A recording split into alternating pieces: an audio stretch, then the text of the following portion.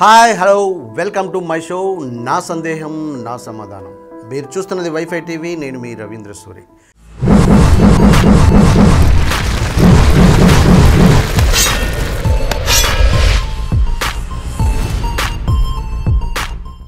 మనం జనరల్గా మాట్లాడుకుంటున్న ఎన్నో పదాల్లో రెగ్యులర్గా వాడే పదాలు ఒక్కోసారి వాటి మీనింగ్ తెలియకుండా తెలిసిన పదంగా వాడేస్తాం. మనం ఆ పదాన్ని వాడుతున్న విధానాన్ని బట్టి దాని అర్థం తెలిసిపోతుంది. ఉదాహరణకి బ్రహ్మ ముహూర్తం అనే పదం తరచుగా వింటూ ఉంటాం. బ్రహ్మ ముహూర్తం అనగానే మంచి ముహూర్తం అని అందరికీ తెలుసు. ముహూర్తం అంటే 2 గడియల కాలం. గడియ అంటే 24 నిమిషాలు. ఒక పనిని నిర్ణయించుకున్న సమయాన్ని ముహూర్తం అంటాం. ఎలాంటి ఆటంకాలు జరగకుండా నిర్ణయించుకున్న సమయాన్ని మంచి ముహూర్తం అంటాం. సూర్యోదయానికి ముందు సంధ్యాకాలం 1 గడియ, దాని ముందు ఉషోదయం 1 గడియ. ఈ 2 గడియల కాలాన్ని అంటే 48 నిమిషాలని ఆసూరి ముహూర్తం అంటారు. ఆసూరి ముహూర్తం ముందు కాలాన్ని బ్రహ్మ ముహూర్తం అంటాం. ప్రతిరోజు బ్రహ్మ ముహూర్తాన లేచి భగవంతుని ధ్యానించి పనులు ప్రారంభించాలి.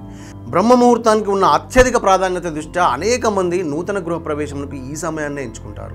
ఈ సమయం నందే మానవుని మేధాశక్తికి భగవంతుడి శక్తి తోడవుతుంది.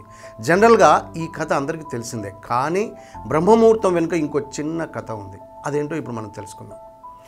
కశ్యప బ్రహ్మకు వినతాదేవికి అనూరుడు అనే కొడుకు కలడు.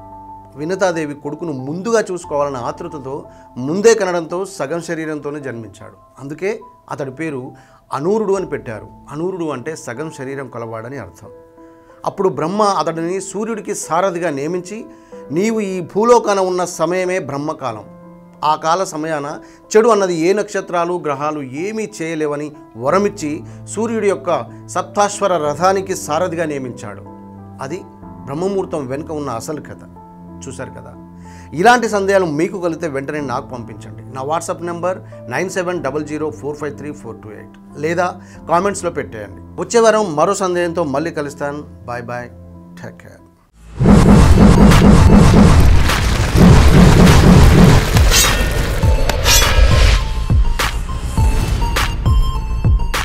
Please subscribe. Subscribe. Subscribe. Subscribe. Subscribe. Subscribe. Subscribe. Subscribe. Subscribe. Subscribe.